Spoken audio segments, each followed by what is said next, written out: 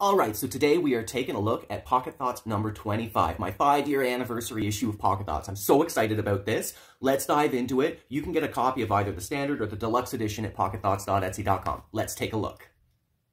Alright, so let's take a look at Pocket Thoughts 25. This is the standard edition, and that's the deluxe edition. We're going to focus on the deluxe edition right now, because only 25 of these were actually made. It has the full zine inside of it. Comes with some little mini stickers, a original little mini art piece that was used in one of my zines.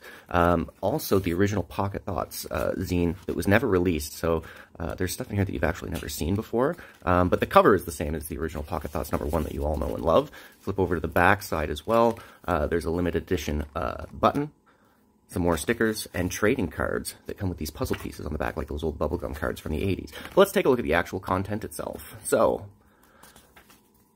here we go, looking through. This was a real anniversary special, so it takes the randomonium that you normally see in my Pocket Thoughts zines, but also mixes in with some of the satire that I've done for fake advertisements and the like, but also focusing on, you know, the tropes of anniversary specials, so like important interviews and, you know, the death of Triumph and big shocking moments and the wedding of a century, and there's a quiz in there, fake ads, some behind the zines looking things.